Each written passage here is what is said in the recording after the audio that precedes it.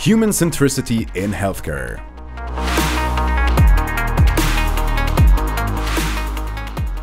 Good afternoon, and thank you for giving me this opportunity to speak to you all.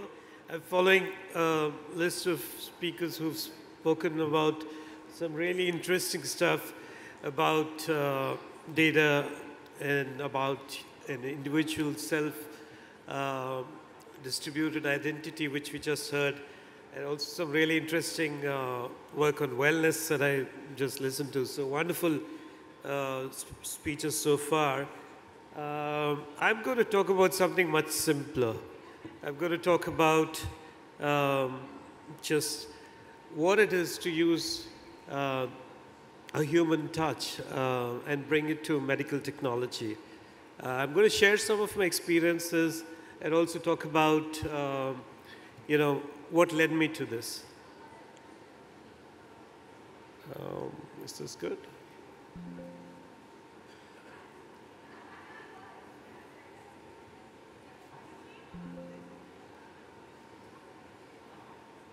I'm sorry.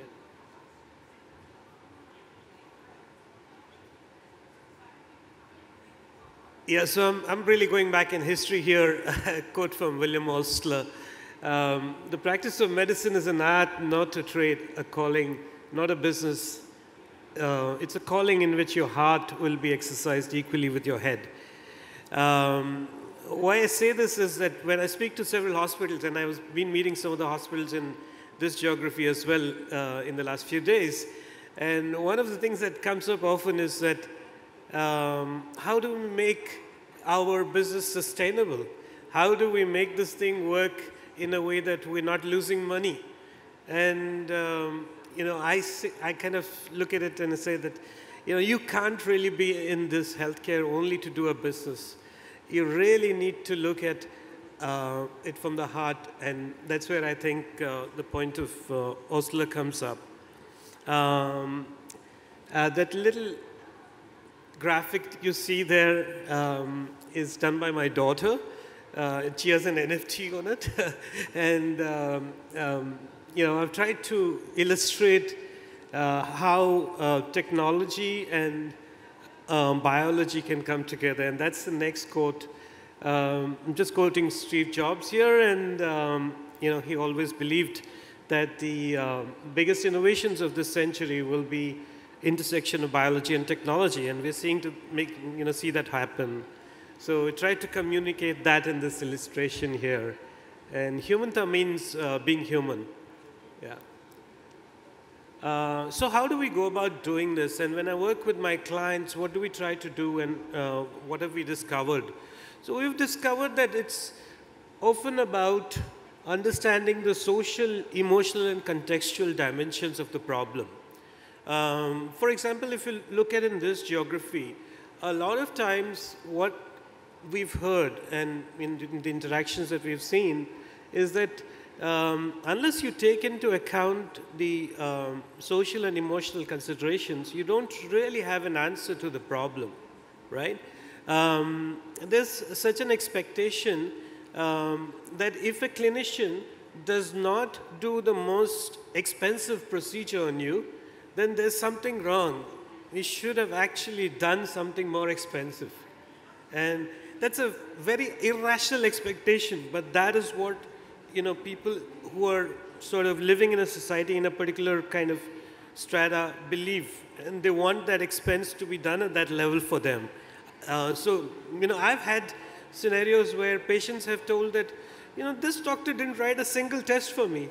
There must be something wrong with this consultation. But there was absolutely no need to write any tests. Everything doesn't need to be going through the most expensive procedure or diagnostic test.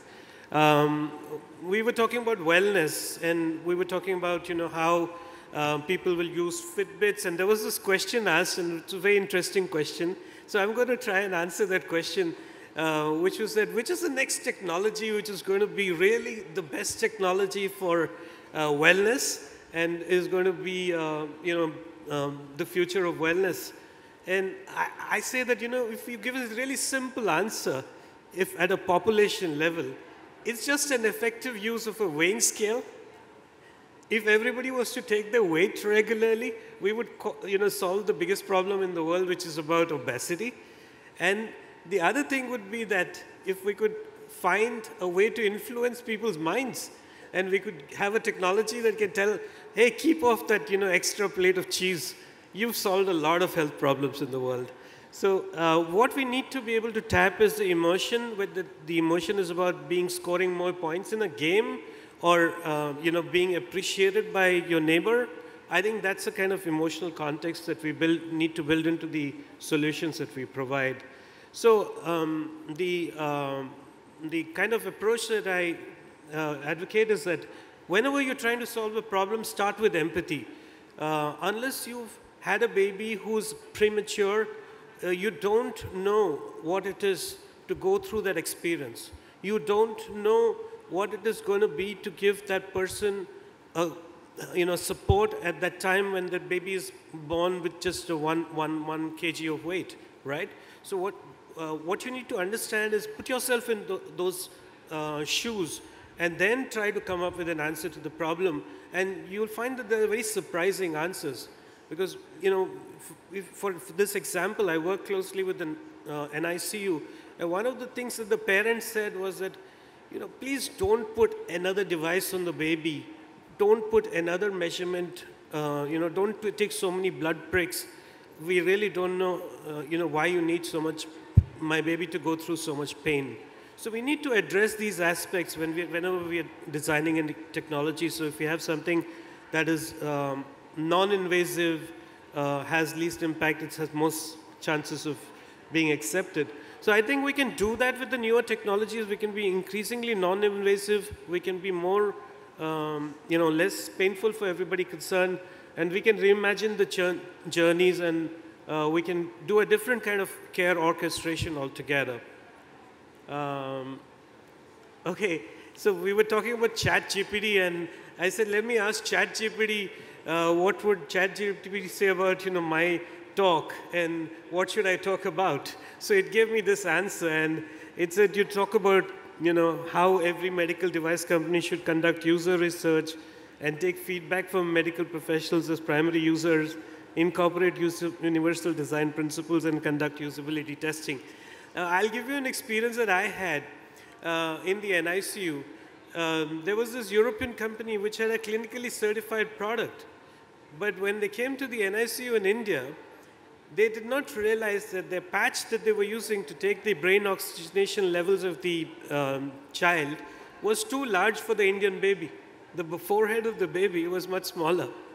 And then you couldn't use this clinically certified product. So when you're designing a new technology, you really need to study the, the population that you're going to address. I think many of you would be familiar with this. A lot of people say, let's go and acquire as much data as possible. But I don't think that really works. You need to really identify that the measures that you're measuring are the ones that are going to be used to bring about a change, a decision. Just collecting a whole lot of irrelevant data, is not going to help you make better decisions. So you need to decide, and you can use a framework like this to come up with, measure what matters. I'm sure some of you are familiar with this framework. What happens when you do not pay attention to these small things in medical devices? And I think a lot of you would have heard about this FDA recall of Philips product, the N60 CPAPs and the ventilators. They had to recall, this large number of devices. And the problem was only on one thing, that when the device actually stopped working, when the power went off, it did also switched off the alarm. And they just didn't give a redundant power supply to the alarm, and they went into an FDA, problem, because there were people who died because the nurse who was overseeing the patient did not get the alarm. So just keeping in mind, what is the interface with the professional who's going to use the device is much, much more important, sometimes than we think it is. And Okay, I'm done, is it? Yeah, thank you so much. I think I just wanted to bring up one success story as well. And you know, when it's done right, it can create a really huge impact on medical technology. Thank you very much.